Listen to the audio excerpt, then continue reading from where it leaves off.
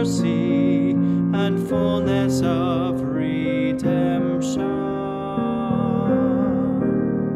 From out of the depths I cry unto you, Lord, hear my voice, come hear my prayer.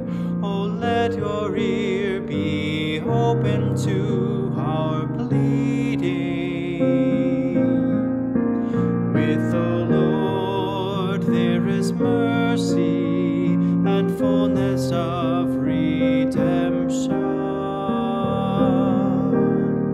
If you, O Lord, should mark our guilt, then who could stand within your sight? But in you is found forgiveness for our failings.